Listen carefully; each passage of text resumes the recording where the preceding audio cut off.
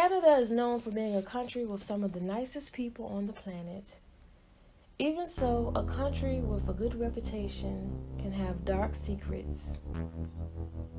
One of Canada's dirty little secrets are Starlight tours. A Starlight tour is a practice that involves a police officer driving an Indigenous person to city outskirts and leaving them there to walk home in the dead of winter. Officers have been said to pick up drunk or rowdy people and drop them off in the middle of nowhere. This almost certainly leads to death. A Canadian winter can be brutal, even to those who are used to Canada's most frigid temperatures. How long this has been going on is unknown. What has been discovered is the first survivor from a Starlight tour. These tours have been known to some, but not proven to be true until the winter of the year 2000. On January 28, 2000, two police officers drove Daryl Knight from outside of his uncle's apartment 5 kilometers outside of Saskatoon and left him in 22 degrees below Celsius weather right before dawn. He was wearing just a t-shirt, jean jacket, and running shoes. Daryl had been drinking and was involved in a quarrel. Yelling and shouting obscenities is common when people get drunk, so the police being called and someone being arrested for disorderly conduct and having to spend the night in jail is not unusual. Daryl thought that would happen to him. Instead, the cops drove out of town and took him to an isolated spot 3 miles outside Saskatoon. The authorities did a little cursing of their own at him. Daryl, a member of the Cree Nation, recalled one of the officers saying a derogatory term for Indigenous people to him. "Get the blank out of here, you blank blank." His face was slammed on the hood of the trunk, the handcuffs were removed, and he was standing alone on a riverbank. He yelled, "I'll freeze out here. What's wrong with you guys?" A voice echoed back to him in the cold. "That's your blank problem." Daryl watched the car drive off, its lights trailing out of sight eventually. He was all alone with the wind whipping around him. In Saskatchewan, there can be sudden blizzards and temperatures may drop to 40 degrees below zero. With the odds against him, he thought there was no way he would survive such an ordeal. Yet he didn't give up. He started walking. He was determined because he would have been one more dead Indigenous person, a victim of what had become known as the Midnight Blue Tour, a body found on the outskirts of Saskatoon with no witnesses and only a dead man's story to tell. Survival instincts kicked in, and Daryl was able to make it several miles to the Queen Elizabeth Power Station, where a watchman let him in from out in the cold. Daryl's story spread awareness of the depraved activities of the city's police force. At least 5 frozen bodies of Aboriginal men have been found in the same area.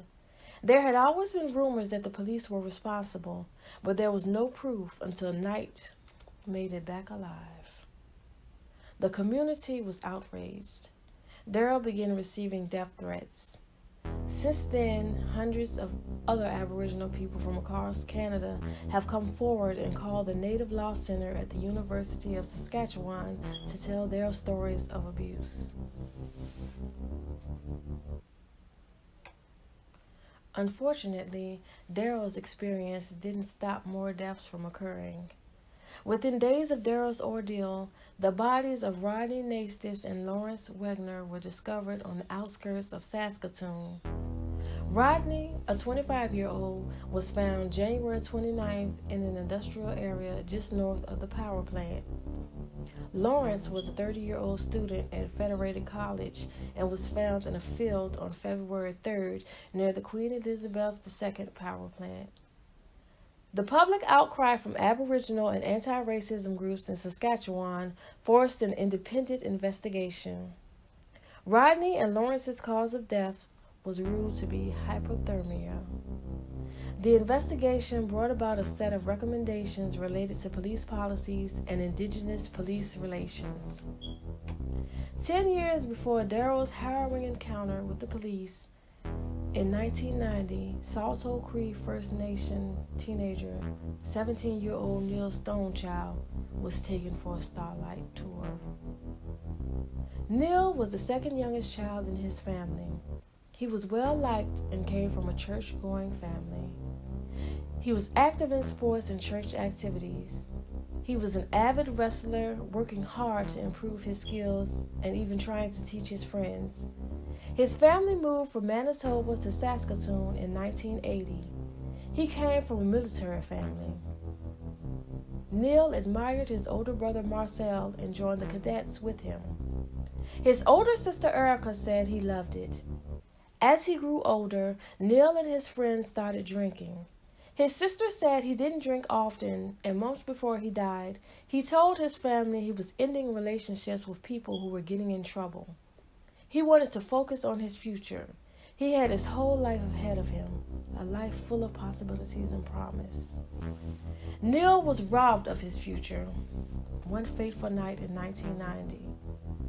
On November 24th, Neil Stonechild and his friend Jason Roy left a house party shortly before midnight while it was storming and 25 degrees below Celsius weather.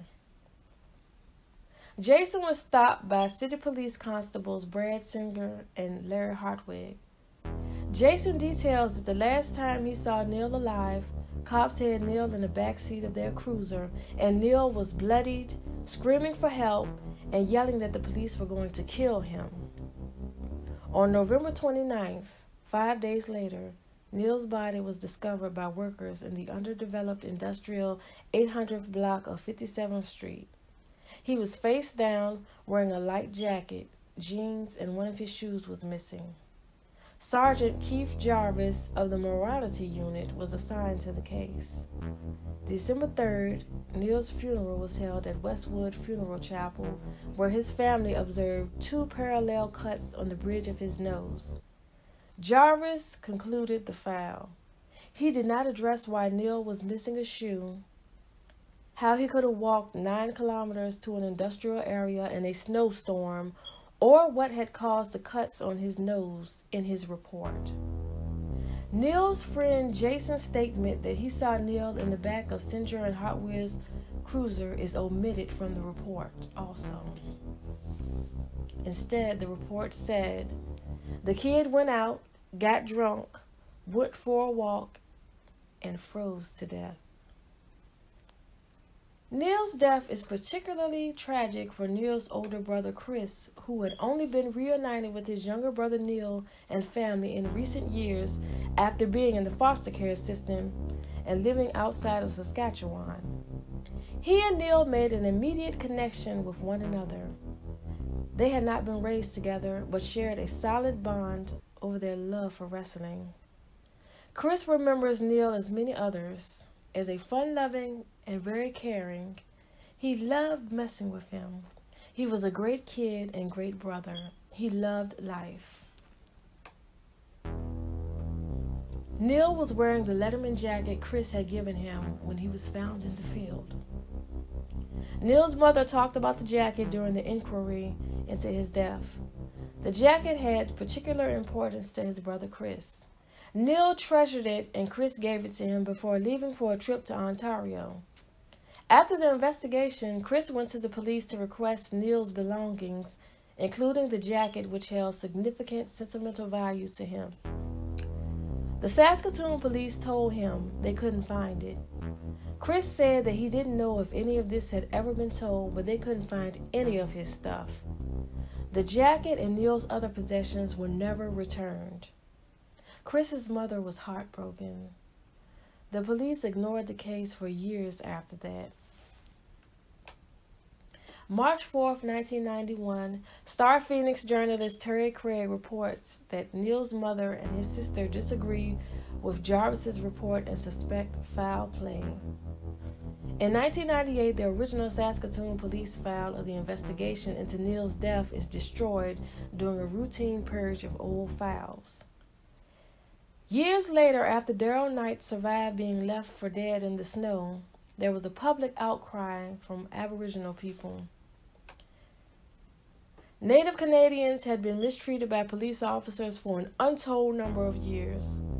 Roughly 75% of the male prison population and 90% of the female prison population is Aboriginal, according to government statistics. Government commissions were held to address these concerns. Aboriginal advocacy groups began pressing for charges, calling for community relations programs aimed at reducing the number of arrests. The Native Law Center made an effort to educate Aboriginals on the law and encourage them to become lawyers or work to defend civil rights. It is believed that as a result of these changes, certain police officers decided to deal with the problem of Aboriginal people by their own methods. They started just dropping Indigenous people off instead of booking them. In 2001, the international human rights organization Amnesty International released a report criticizing Canada Police for patterns of police abuse against First Nation Aboriginal men in Saskatoon. The police who dropped Daryl off in the middle of nowhere, Dan Hatchkin and Ken Munson, were convicted of unlawful confinement in September 2001 and sentenced to 8 months in prison. During the trial, the officers testified that they didn't break any laws and that Daryl was never assaulted. But individually, they gave different accounts of what had happened that night. Hatchin's attorney said the officer's defense was that Daryl asked to be dropped off on the edge of town. He claimed he was well known to the police who had dealt with him before, and Daryl told him to drop him off anywhere, just don't take him in and charge him. Munson's attorney denied racism was the motive for the drop-off. He claimed there have been other individuals around Saskatchewan who said they have been dropped off by different police forces. Some are Aboriginal, some are not. Prosecutor Bill Burge argued that they deviated from what the criminal code tells them what to do and did what they wanted to do. At that point, the confinement of Daryl Knight became unlawful because they're not taking him to the police station. The officers were fired after their convictions. Saskatchewan's Justice Minister ordered a review into the treatment of Native Canadians in the justice system. After Rodney Nastis and Lawrence Wegner were found, the Minister of Justice ordered inquests into those and other deaths. An inquest does not determine guilt of innocence, but is held to establish where and when the death occurred and the medical cause of death. Inquests are open to the public and evidence is heard by a 6-member jury, which also makes recommendations on how similar deaths can be prevented. The inquest in Rodney and Lawrence deaths found the circumstances were inconclusive. The report on Lawrence said that he was found in a field and the cause of death was hypothermia from prolonged exposure. By what means? Undetermined. The inquest jury recommended the development of a standing order requiring police officers to record in their notebooks the names of individuals they take into their police vehicles for whatever reason. Other cases. 53-year-old Lloyd Dusty Horn was found frozen to death in Saskatoon on January 19, 2000. The day after he had been taken into custody by police for public intoxication. The inquest jury decided in May that his death was caused by hypothermia. 33-year-old Darcy Dean Ironchild died on February 19, 2000 after he was taken into custody for public intoxication on February 18th. The Saskatchewan Justice Department claimed he was released around midnight and sent home in a taxi. The inquest jury said Darcy's death was accidental and the cause was overdose of chloral hydrate, an old and rarely used sedative most famously combined with alcohol without the drinker's knowledge to make a Mickey Finn. Mickey Finn is named after bartender Michael Mickey Finn, who was a bartender at the Lone Star Saloon and Palm Garden Restaurant in Chicago from 1896 to 1903. He used chloral hydrate and alcohol to drug and rob his customers. The cases of Daryl Knight, Rodney Nastis, Lawrence Wagner, Laura Dusty Horn, and Darcy Ironchild prompted a new inquest in 2003 into the death of Neil Stonechild. At the time of his death, Neil's aunt and sister noticed bruises on his face. His aunt said there was a cut across the bridge of his nose that extended to his cheek, and makeup didn't hide. It was obvious that he had been beaten up. His uncle said that he noticed bumps on Neil's head and skin missing on his wrists, thumbs, and hands. He thought the scratches looked like they came from pulling at handcuffs. The police reported no signs of foul play, and the coroner said he examined the body but did not notice any scratches on the face. October 26, 2004, the final report of Neil Stonechild's inquest finds that Neil was in the custody of Larry Hartwig and Bradley Singer on the night he died, and the injuries on his nose were likely made by handcuffs. Initially, Singer and Hartwig were suspended. November 2004, Singer and Hartwig are fired. The investigation was unable to conclude what the circumstances surrounding Neil's death were. Hartwig and Singer argued their innocence and said they did not have contact with Neil that night. Evidence to the contrary was presented. Hartwig and Singer appealed. Their appeals were rejected. Starlight tours, Starlight cruises, or midnight rides sounds like a pleasant time. In reality, they are anything but for the Aboriginal people of Canada, and perhaps some others. Who knows for sure how long some police officers have been committing this appalling practice. Some have been recorded as early as 1976, the most well-known incident in 1990. Ever since the Neil Stonechild investigation, the Saskatoon police have claimed to continue to move forward on positive work regarding relations between the police and Indigenous Canadians. There are still calls for reform. There is still much work to be done. Hopefully, we won't hear about any more Starlight tours. All of this is alleged. Thanks for watching.